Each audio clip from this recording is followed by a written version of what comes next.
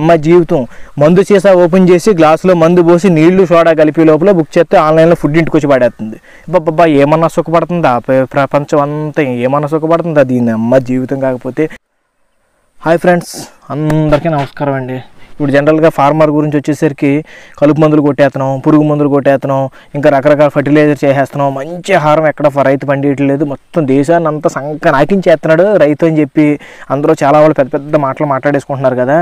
దీని అమ్మ జీవితం మీకు చెప్తున్నానండి. కాకపోతే నాకు వచ్చిన కామెంట్స్కి ఎవరు నెగిటివ్ కామెంట్ కింద అయితే తీసుకోవడం లేదు.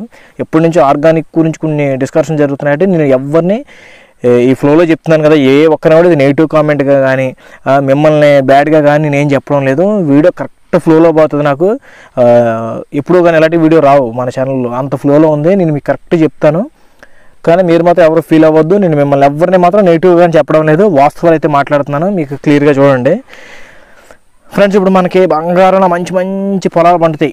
మంచి పొలాలు అంటే బంగారం పండించే పొలాలు, మంచి మంచి పొలాలు ఉంటాయి కదా. ఆ మంచి మంచి పొలాల్లో ఈ సర్కార్, ఈ గవర్నమెంట్ ఉంటుంది కదా, గవర్నమెంట్ అన్ని మంచి మంచి కార్పొరేట్ కంపెనీలు కార్లు తయారు చేసి, ఫోన్లు తయారు చేసి, తోటకూర అని చెప్పి రకరకాల కంపెనీలు అన్నీ తీసుకొచ్చి మన నెత్తి మీద పడేస్తాయి.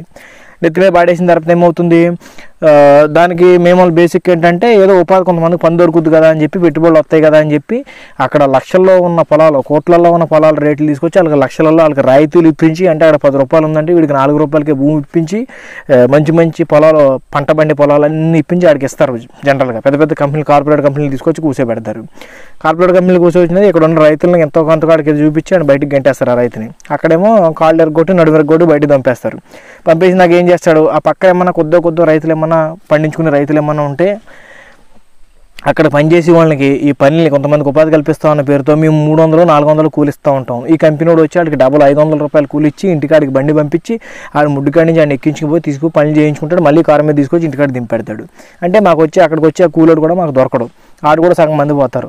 ఇంకా ఊర్లో ఏమన్నా చూసుకుంటే ఓ 10 మంది ఉంటారు. ఊరికి 10 మంది 15 మంది ఉంటారు పనిచేసే వాళ్ళు. ఇప్పుడు నాలాంటి వాడు రైతుకి ఇక్కడ పని చేసుకునే అవసరం వచ్చింది. ఈరోజు నేను పోతా కూలి మనిషిని, అమ్మాయి వాళ్ళు మా తోటలోకి రావాలమ్మా అంటే వాళ్ళు ఏమంటారు, 400 నడుస్తుందయ్యా సురేష్, 400 తీస్తా వస్తామంటారు.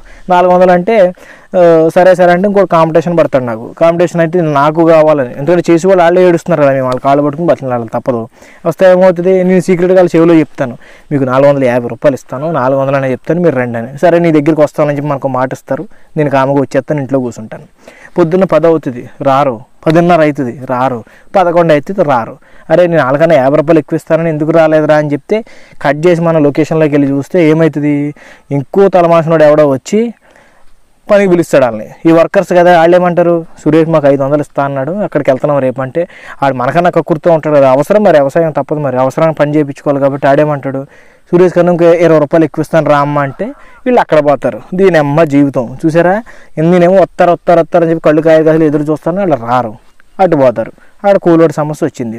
ఇక్కడ మనకి కార్పొరేట్ కంపెనీ కూడా ఏం చేస్తాడు, వీడు లక్షల కోట్లు టర్న్ ఓవర్ తిప్పుతాడు. ఒకడు కారులు తయారు చేస్తాడు, ఒకడు ఫోన్లు తయారు చేస్తాడు, ఇంకో ఏదో తయారు చేస్తాడు. ఎంఆర్పీ మీద ఎంత, ఇది 12 లక్షలు, ఇది 10 లక్షలు, ఫోన్ 10,000, 20,000, 30,000 అని చెప్పి ఆడ ఎంఆర్పీ రాసుకొని ఆ ఎంఆర్పీ రేటుకి మంచిగా ఆడ అమ్ముకుంటాడు. అక్కడ ఆడికి ఏ వచ్చిన నష్టం ఏం లేదు. ఇక్కడ మేము ఇలా పిసుక్కుంటే కూర్చుంటాం. ఇక్కడ పనులు కావు, కూలి మనుషులు ఎవరో రారు. ఉపాధి హామీ అంటారు, పనికి ఆహార పథకం అంటారు, 100 రోజుల పని అంటారు, ఇవన్నీ తీసుకొచ్చి పని చేస్తారు. అది రైతుకి ఏమాత్రం ఉపయోగపడిన పని. వాళ్ళు ఆపుగా 2-3 గంటలు టైం పాస్ చేసి వాళ్ళు ఇంటికి వచ్చేస్తారు. ఇదంతా బాగానే ఉంది. ఇక్కడికి వచ్చినాక ఏమైంది, సారీ, పనులు రాకుండా ఉంటే మేము ఇక్కడ జడి చేస్తాం. మల్చింగ్ పేపర్ వేయాలంటేనేమో భూమి పొల్యూట్ అయిపోతుంది అంటారు. మంచి పేపర్ వేయకూడదు మేము రైతులు కలుపు కోసం. ట్రాక్టర్తో దున్నిస్తేనేమో భూమి పొరలు అన్నీ గట్టిపడిపోతే, పడ్డ వర్షాలు భూమిలోకి వెళ్ళట్లేదు, ట్రాక్టర్తో దున్నకూడదు అంటారు. అంటే అక్కడ కూడా కలుపులు మేము ట్రాక్టర్తో తీసుకోకూడదు. కలుపు మందులు స్ప్రే చేస్తే దీని అమ్మ జీవితం వీడు ఏదో నాశనం చేసేస్తున్నాడు, ఆ ఒక్క మందు అన్న చేసి తృప్తిగా కూర్చుందాం అనుకుంటే మొత్తం అంత అల్లకొల్లం చేస్తున్నాడు అని చెప్పి ప్రచారాలు చేసుకుంటారు, మందులు వాడకూడదని. కాకపోతే మనకి ఇక్కడ కలుపు పెరిగిపోయిందంటే కలుపు వల్లే రకరకాల దోమలు, పురుగులు, వైరస్లు, రొసారం అన్నీ తయారై వస్తాయి. దానివల్ల ఇంకా పైన మనకి ఫంగిసైడ్ కానీ పెస్టిసైడ్స్ కానీ కొట్టుకునే అవసరం అవుతుంది. ఇది కలుపు మేము కంట్రోల్ చేసుకుంటేనే కదా నెక్స్ట్ అది మనకు కంట్రోల్ అయ్యేది. పంట కాలంలో ఒక్కసారి కలుపు మందు కొట్టడానికి మీకు ఎవరికి ఇష్టం ఉండదు. ఏమన్నా అంటే దీని అమ్మ జీవితం రైతు వచ్చేసి మొత్తం పొల్యూషన్ ఫుడ్ పెట్టేస్తున్నాడు, మాకు క్యాన్సర్లు, అల్సర్లు, బీపీలు, షుగర్లు, ఇంకా ఏమన్నా రాని పేర్లు ఏమైనా ఉంటే రకరకాల జబ్బులన్నీ వచ్చేస్తున్నాయని చెప్పుకుంటారు. ఇప్పుడు మీరు ఈ కంపెనీలో పనిచేసే వాళ్ళకి బ్యాంక్ గురించి కూడా మీకు ఒకటి చెప్తాను నేను. ఈ బ్యాంకులో మీకు 30,000 40,000 జీతం అంటారు ఈ తీసుకొచ్చిన కార్పొరేట్ కంపెనీలో. ఈ లోడికి బ్యాంక్ కూడా ఏం చేస్తాడు, ముడ్డు చుట్టూరు తిరిగి నాయన నీకు గోల్డ్ కార్డు కావాలన్నా, సిల్వర్ కార్డు కావాలన్నా, డైమండ్ కార్డు కావాలన్నా అని చెప్పి డెబిట్ కార్డులు నీకు ఇచ్చేసి నేను ఎత్తున పెడతాడు నీకు తీసుకొచ్చి. నీకు కనీసం 0.1 పైసా కూడా ఇంట్రెస్ట్ వేయకుండా నెలకు ₹1,00,000 నువ్వు వాడుకోరా బాబు అని చెప్పి నీకు ఇచ్చేస్తాడు. నెల తర్వాత నువ్వు ఎలా జీతం వచ్చేది అందులో కట్టేస్తావు, అది గొడవ వదిలిపోద్ది. నీకేమో ఇన్ని ఫెసిలిటీ బ్యాంక్ అకౌంట్ కూడా నీకు ఇస్తాడు. రైతు విషయానికి వచ్చేసరికి మాత్రం పాస్బుక్లు తీసుకెళ్ళి పెళ్ళం మెళ్ళ బంగారం తీసుకెళ్ళి అన్నీ పెట్టినా కానీ 10 రోజులు తిరిగితే కూడా ఆడికి 10 రోజులు తిరిగితే ఏదో ఇచ్చానన్నట్టు ఏదంత ముష్టి పడేసి నేను డబ్బులు వేస్తాడు. వాటిని 6 నెలల్లో సంవత్సరంలో లెక్క ప్రకారం తిరిగి కట్టేయాలి. కట్టకపోతేనేమో భూమి ఆప్షన్లో పెట్టేస్తాడు, బంగారం ఆప్షన్లో పెట్టేస్తాడు, లేదంటే కాళ్ళు చేతులు ఎరగొట్టి పోలీస్ స్టేషన్ తీసుకొచ్చి పడేస్తాడు రైతుని. నువ్వు మాత్రం నీకు రూపాయి ఇంట్రెస్ట్ లేదు, ఏమీ లేదు, నువ్వేం చేయకుండా నీకు నచ్చినట్టు వాడుకోమని చెప్పి నీకు ఇస్తాడు. ఇదేమో మీ ఉద్యోగస్తులు మీ పరిస్థితి, మాకేమీ దొరకవు. మళ్ళీ మీకేం చేస్తారు, ఈ క్రెడిట్ కార్డులు వచ్చిన మీరు కామ్గా ఊరుకుంటారా? పొద్దున్నే ఒక సినిమాకి వెళ్ళాలంటే ఇటు క్యాబ్ బుక్ చేసుకుంటారు, సినిమా థియేటర్ కూడా మీకు నచ్చిన సీటు కూడా ఆన్లైన్లో బుక్ చేసుకుంటారు, అక్కడికి వెళ్ళి కూర్చుంటారు, ఇంటర్వెల్కి ఏమన్నా కావాల్సిన నచ్చినట్టు తింటారు, మళ్ళీ రిటర్న్లో కారు బుక్ చేసుకుని ఇంటికి వచ్చి కూర్చుంటారు. దారిలో ఏమన్నా క్యాంటీన్లో ఏమైనా దొరికితే అక్కడ కూడా మీకు మంచిగా కడుపు నిండా తింటారు, ఇంటికి పోతారు, తన్ని పెట్టి పడుకుంటారు. మీకు అన్నీ మీ చేతికాడికి మీ కాళ్ళకాడికి అన్నీ వచ్చేస్తాయి. దీని అమ్మ జీవితం. మందు సీసా ఓపెన్ చేసి గ్లాసులో మందు పోసి నీళ్లు సోడా కలిపి లోపల బుక్ చేస్తే ఆన్లైన్లో ఫుడ్ ఇంటికి వచ్చి పడేస్తుంది. బాబా ఏమన్నా సుఖపడుతుందా ప్రపంచం అంతా, ఏమన్నా సుఖపడుతుందా? దీని అమ్మ జీవితం. కాకపోతే అమ్మ జీవితం. మందు సీసా ఓపెన్ చేసి గ్లాసులో మందు పోసి నీళ్లు సోడా కలిపి లోపల బుక్ చేస్తే ఆన్లైన్లో ఫుడ్ ఇంటికి వచ్చి పడేస్తుంది. బాబా ఏమన్నా సుఖపడుతుందా ప్రపంచం అంతా, ఏమన్నా సుఖపడుతుందా? దీని అమ్మ జీవితం. కాకపోతే మాకు మాత్రం టయానికి మందు దొరకదు, టయానికి యూరియా దొరకదు, చెప్పులు అరిగిపోయేలా లైన్లో నిలబడి ఇంత బడి గడిచినా కూడా మాకు టయానికి ఏది దొరకదు. టయానికి మాకు సులువుగా దొరికేది ఏంటంటే ఈ ఫ్రస్ట్రేషన్లో చచ్చిపోవడానికి కావాల్సిన పురుగు మందు మాత్రం ఇమీడియట్లీ ఇంట్లో దొరుకుతుంది. అది తాగి అదొక్కటే మనకి ఈజీగా దొరుకుతుంది రైతులకు అనమాట, ఇంకేమీ దొరకదు. మీరు మాత్రం అబ్బబ్బబ్బా ఏమన్నా ఎంజాయ్మెంట్ ఏం చేస్తున్నారు, అక్కడ బార్డర్లో ఆళ్ళు బీసుకుంటా కూర్చుంటారు, ఇక్కడేమో మధ్యలో రైతులు బీసుకుంటా కూర్చుంటారు తప్ప అంతకుమించి చేసేది ఏముంటుంది. ఇప్పుడు మీరందరూ చెప్పేది ఏంటంటే రైతు మాత్రం పొల్యూషన్ నాశనం చేసేస్తున్నాడు. మీరు ఉదయాన్నే లేచిన వెంటనేమో పేస్ట్ పెట్టుకుంటారు, తలకి షాంపూ పెట్టుకుంటారు, రకరకాల కెమికల్స్తో రంగులు వేసిన బట్టలు వేసుకుంటారు, పౌడర్ కెమికల్ కాదు, ఒళ్ళంతా రుద్దుకుని మాయిశ్చరైజర్ క్రీమ్ అది కెమికల్ కాదు, మీరు కొట్టుకుని కసాపిసా కొట్టుకుని సెంటులు, డియోడ్రెంట్లు, పర్ఫ్యూమ్లు ఇవన్నీ ఏది కెమికల్ కాదు. మీరు కాళ్ళకి వేసుకుని చెప్పి ఇది ప్లాస్టిక్ కాదు. మీకేమో 110 cc 100 cc బళ్ళు బంద్ చేయు, 500 cc 1000 cc కార్లు ఉండాలి, కారులో ఏసీలు ఉండాలి. మీరు వేసిన పొగ అంతా ఈ మీరు తయారు చేసిన కంపెనీలు, మీరు వేసిన బళ్ళు, మీ కార్లు, మీ అన్ని ఎంత పొగలు, మీరు చేసిన స్మోకింగ్ వీకింగ్ అన్నటికీ వాతావరణం ఎంత పొల్యూషన్ అయిపోయినా అది దేనికి లెక్కలోకి రాదు, ఏమీ కాదు. ఒక్క ఫార్మర్ చేసిన ఈ ఒక్క మందు, ఈ కలుపు మందు, ఇదే మీకు ఫుడ్ నాశనం అయిపోతుంది తప్ప మీరైతే ఏం చేస్తలేరప్ప. మీరు మాత్రం అల్టిమేట్ అంతే, మీరు మాత్రం ఎరగదీసేస్తున్నారు, మేము ఒక్కరే సంక్రాంతించేస్తున్నాం మొత్తం ప్రపంచాన్ని అంతా. అంతే కదా, మీరు కొంతమంది అడిగి కామెంట్స్కి చెప్తున్నా మామూలుగా రీజన్ బేసిక్. ఒక ఫార్మర్ ఎలా ఉంటుంది, ఆడి తయారు చేసుకునే కంపెనీలో వేసిన కార్లు కానీ ఫోన్లు కానీ నీకు నచ్చినట్టు ఆన్లైన్లో అమ్ముకుంటాడు. మేము ఇక్కడ కూలోళ్ళు కాళ్ళు పట్టుకోవాలా, మధ్యలో దళారీ కాళ్ళు పట్టుకోవాలా, మార్కెట్కి వెళ్ళాక అది అమ్ముడు పోతుందో తెలీదు. మీకేమో మీ క్రెడిట్ కార్డుల పేరు మీద ఏమో 45 రోజుల ముందే మీకు డబ్బు ఇస్తాడు. మేము 6 నెలల ముందు నుంచి దీనికి పెట్టుబడి పెట్టుకుంటూ కూలోడికి ఆడికి వీడికి అన్ని ఇచ్చుకుంటూ వెళ్తే ఆ తర్వాత మార్కెట్లోకి వెళ్ళి పంట వచ్చిందో తెలియదు, చచ్చిందో తెలియదు, మాకు ఎంత వస్తుందో కూడా తెలియదు. మాకు ఇన్ని సంకలు నాకి ఇన్ని డ్యాన్సులు కడుతుంటాయేమో మీకు మంచి కామెంట్స్ ఓయమ్మ ఏమన్నా వస్తున్నాయా? మామూలుగా అయితే మాత్రం మామూలుగా లేదు. మీరు ఎవరన్నా ఒక ఫార్మర్ని ఏమన్నా అడగాలనుకుంటే, అంటే మీరంటే నేను మళ్ళీ చెప్తున్నాను మీకు, మీరంటే మన కామెంట్స్ ఇచ్చిన వాళ్ళ గురించి కాదు, ఎవరైనా బయట పెద్ద మాటలు వస్తాయి కదా, ఆర్గానిక్ వస్తాయి కదా, నేను మీకు చెప్తున్నా చూడండి. మొహం కడుక్కోవడానికి పేస్ట్ పెట్టకుండా, తలస్నానం చేయడానికి షాంపూ పెట్టకుండా, రంగురంగుల బట్టలు కాకుండా ఓన్లీ కాటన్ దారంతో చేనేత వస్త్రాల్లో వేసి కాళ్ళకి చెప్పులు లేకుండా, రేడియేషన్ ఇచ్చే సెల్ ఫోన్ లేకుండా, పొల్యూషన్ ఇచ్చే బండి కానీ కారు కానీ ఇది ఏమీ లేకుండా మీరు స్వతహాగా బతికి వాళ్ళు ఎవరన్నా ఉంటే వాడు అడగండి, అబ్బా నాకు ఆర్గానిక్ ఫుడ్ పెట్టండి నేను ఎలా బతుకుతున్నాను అని. అప్పుడు రైతు దానికి కరెక్ట్గా సమాధానం చెప్తాడు. వాడికే రెస్పాన్సిబిలిటీ, రైతుకి సమాధానం చెప్పే హక్కు ఉంటుంది, అధికారం ఉంటుంది. ఎందుకంటే నువ్వు కరెక్ట్గా ఉన్నావు కాబట్టి.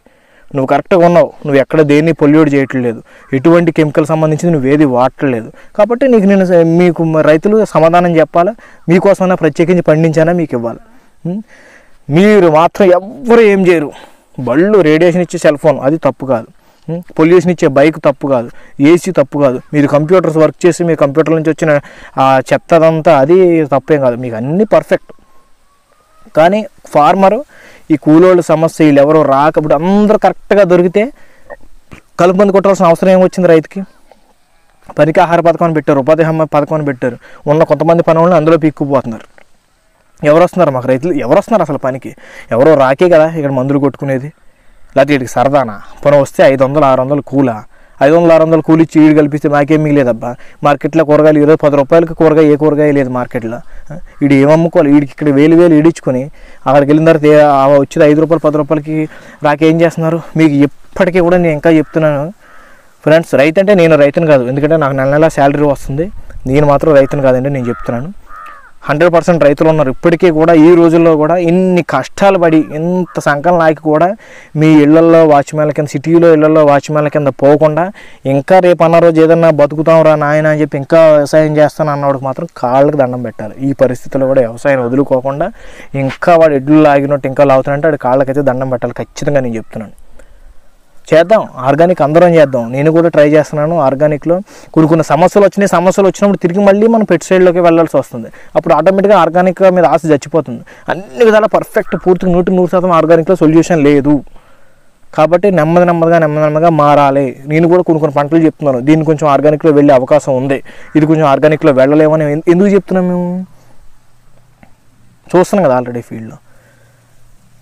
నాకు ఇంకా సగం ఇంట్రెస్ట్, నాకు జీతం వస్తుంది కాబట్టి ఇంకా ఏదైనా నేను ఫీల్డ్లో చూస్తున్నాను కాబట్టి ఇవన్నీ మీకు చెప్తున్నాను.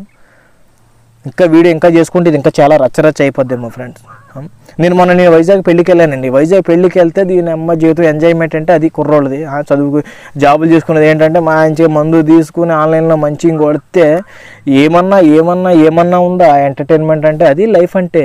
మాకేముంది ఇది చెప్పాను మీకు ఇంత, ఇది మట్టి పిసుకోవడం తప్ప మాకు ఇక్కడ మేము అక్కడ బార్డర్లో వాళ్ళు మట్టి పిసుకోవడం తప్ప చేసేది ఏమీ లేదు.